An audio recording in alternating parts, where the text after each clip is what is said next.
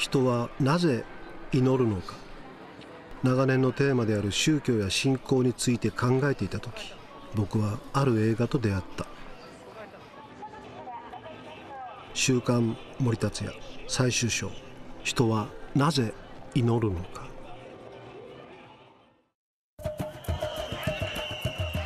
ノンフィクション W、 ＳＡＣRＥＤ、いのちへの讃歌。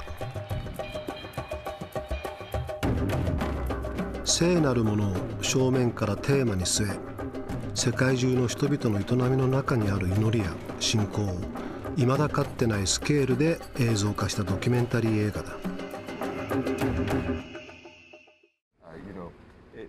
僕は監督に聞いてみた。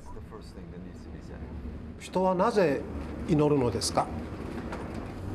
Well, if you think about history, for the great majority of people, for the great majority of time, that has been the normal thing, that has been the expected thing.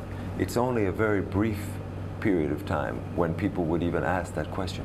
But I'm a documentary filmmaker. I'm much more interested in your answer than in mine. So I will put the question to you. Why do you think people pray?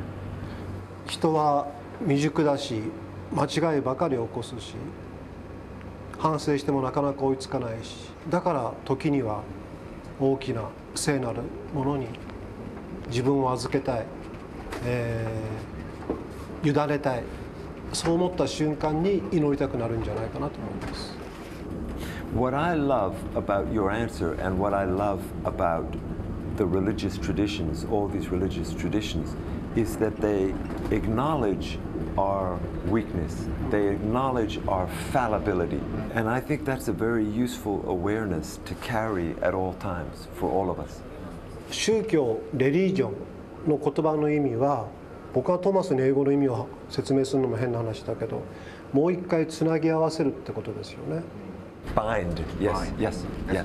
ずっとそのアゲインの意味が分からなかったんだけど、最近になってこれかなと思ったのが、つまり人はやっぱり自分が弱いってことになかなか気づかないから、特に生まれてすぐはね。でもだんだん成長するに従って自分は弱かったんだ、自分は不完全なんだって気づくことができるからこそ、そこでもう一回神という存在と自分をつなぎ合わせる。だからレリジョンなのかなと最近思いました。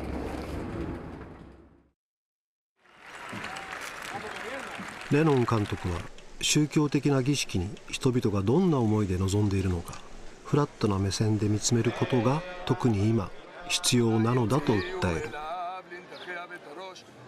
If you think about the children that you see in my film, right, and you see them being pushed into a religious structure that they don't understand, and their behavior is just imitating. The grandmother comes behind the little girl and just goes, put your hands together like a, bow your head, you know, like a, and so that child is being pushed into a structure. Yes.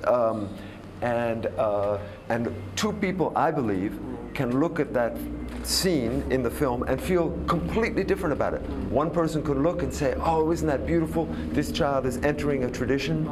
And another person could look at the identical scene and say, oh, this child is being forced. And I'm happy about that ambiguity. I'm happy that the film doesn't define for you how you're supposed to feel about that. そもそも僕はだからどっちが正しいじゃなくてどっちも正しいんだと、つまり宗教にはそういう2つの側面があるんだと思います。特に今黒とか白とか正義か悪かとか右か左かとかみんな分けたがってるんです。でもどっちが正しいかじゃなくて僕はどっちもあるんだと思います。だからオウム真理教がやったことはもちろんある意味では悪魔的なことをやりました。それは確かです。でも同時に違う部分から見たら違うものが見えてくると。どっちかじゃないんだってことを僕は言いたかったんです。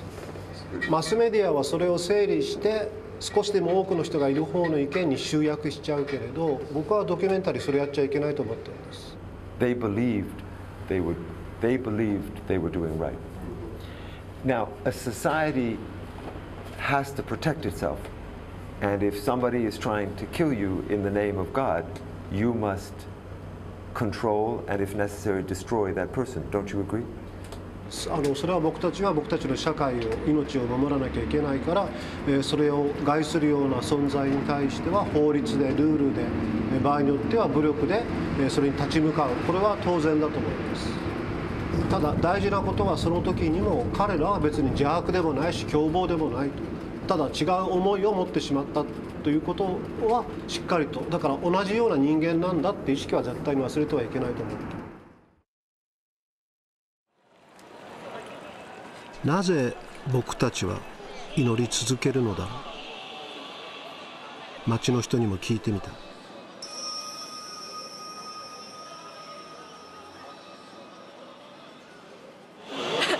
なんか神社行った時にもう本当に受かりますようにみたいな。太陽の光が海に当たってめちゃくちゃキラキラしてる時ですね。あと祈りたくなる時は子供が病気をした時とか。とにかくその教会に行ったことによって、自分はすごい聖なるものをすごく感じました。いつ何がどうなって起きるなんてわからないじゃないですか。明日突然地球が滅ぶかもしれないとかないかもしれないんですけど。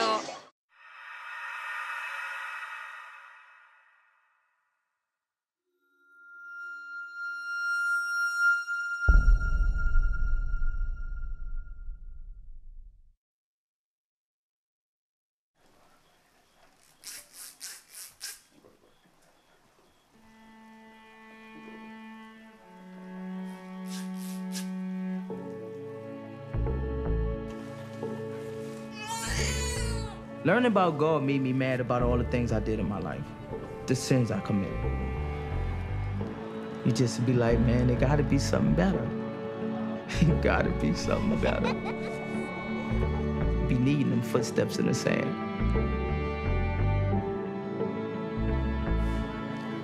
أنا ما أذكر التشجر شلون تشجر شلون الموقف متى. Cuando siempre está en apuro, pues eso es lo que hace, rezar, entre comillas, hablar con Dios y eso.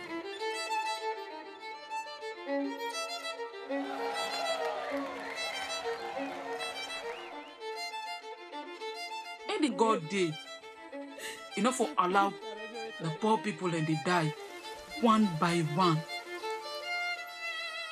Everybody has a race. How in the world can you run a race if you change your mind?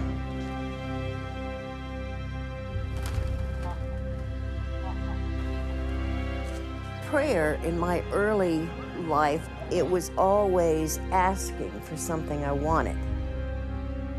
And much different than that now.